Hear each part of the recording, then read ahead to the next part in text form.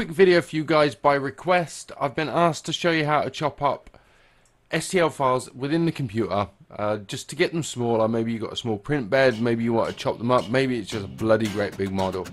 Either way, it's really simple, it's all using free software, so sit back, grab yourself a brew and enjoy, man. I hope this is helpful.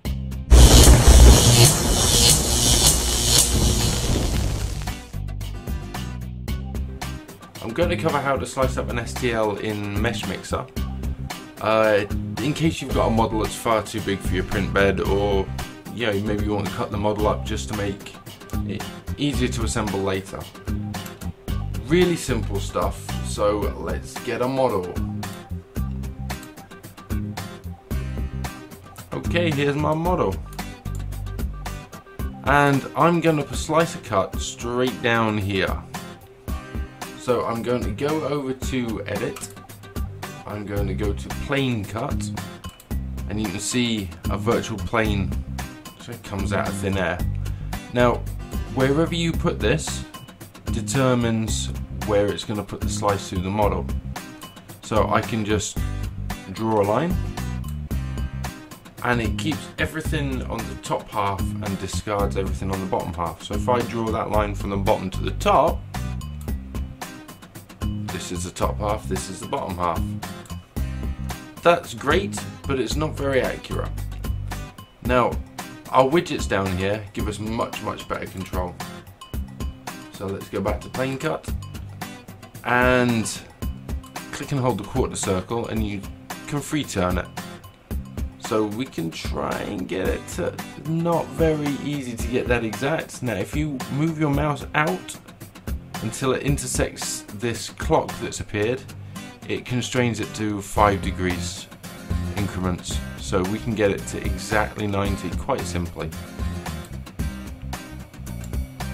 So we'll put our slice where we want. Don't like it there, move it back a bit.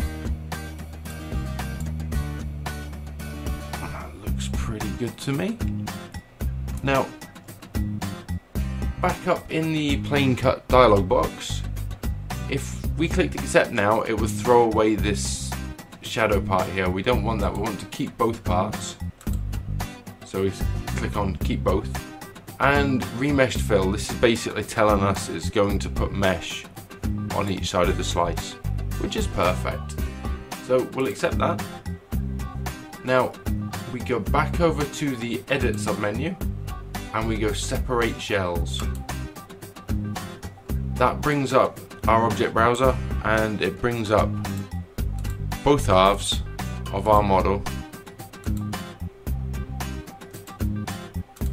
ready for us to do whatever we're doing it. We're just going to export these so we can get them straight on the print bed, and quite simply click the export button.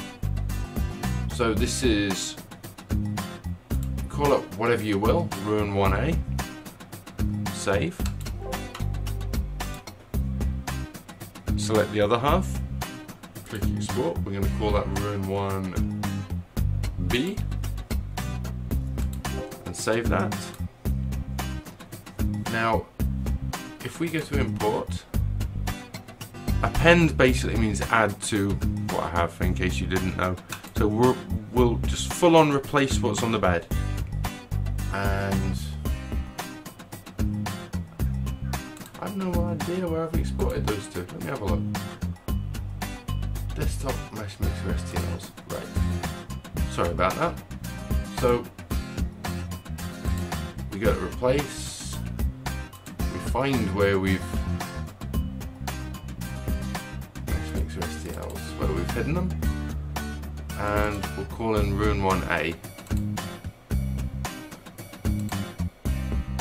And there we have it, all ready to be sliced up.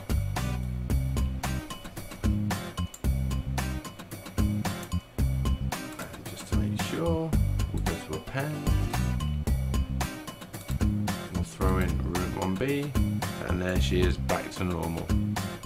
Right, I hope that helps, I hope you found that useful. Anything else you need to know, just let me know, and if I can, I'll bash in a quick video for you guys.